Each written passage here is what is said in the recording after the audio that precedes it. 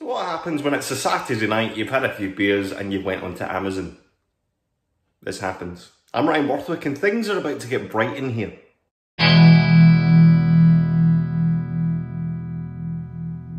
So welcome back to the YouTube channel. The YouTube channel that I created at the start of lockdown to kind of ease any boredom that might arise from that.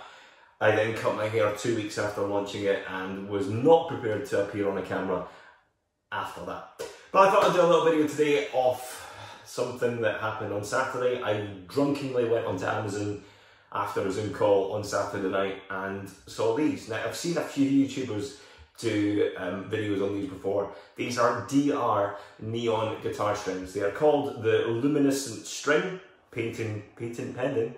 And you can get them in lots of different colours as well. I've got them in green. You can get them in red. I think you can get them in blue and in multicoloured as well.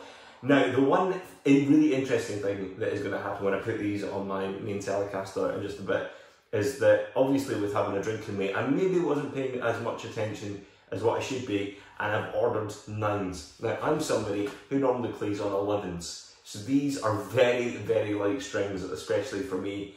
And for those of you who don't play guitar, I mean, me playing guitar on this gauge is a bit like a fully grown adult sitting on a little chair that is designed for kids. There's a good chance that something is going to break. So I don't expect these strings to be on my guitar for that long. But as if by magic, these will appear on my Telecaster in 3, 2, 1. That's probably the worst bit of editing in history, considering I moved the camera in between this.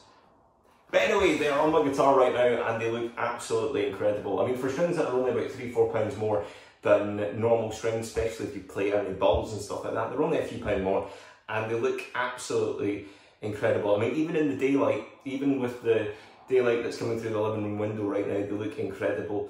It's midday right now and this is where we get to the sort of next hurdle that I'm going to have to try and jump over because I've bought these strings, well, they've arrived the day before the longest day of the year. So darkness isn't exactly something that we have a lot of right now, and I don't think the neighbours would be happy if I was to plug this in at around about 1 or 2 in the morning. Might happen though. So, let's bring out a UV torchlight and go through to the spare room where I've tried to block out every bit of light that I can. And let's see how these look. So lighting in here isn't going to be the best because I'm literally using a £5 UV torch off of Amazon, but I mean, they look absolutely amazing under the UV lighting. It just looks incredible. And so let's plug her in and see how it sounds, because I mean, it doesn't matter how good it looks, it needs to sound good too.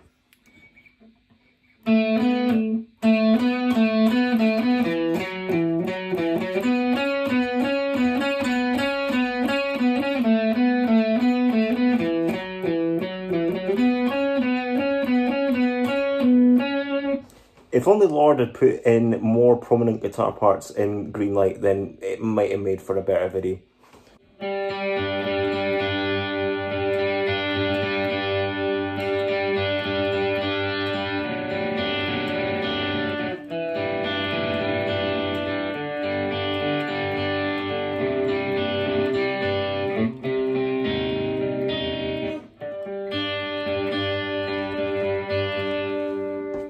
I honestly feel how you feel when you come out the pictures, when you've spent 2 hours in darkness and then the light hits you.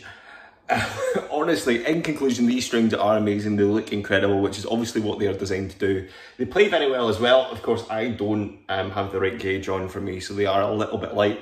Other than that, they are a great find. Only a few quid more than regular strings as well. So it's not something that I'd be buying every time, but it's certainly a wee treat. So thanks for watching, like and subscribe.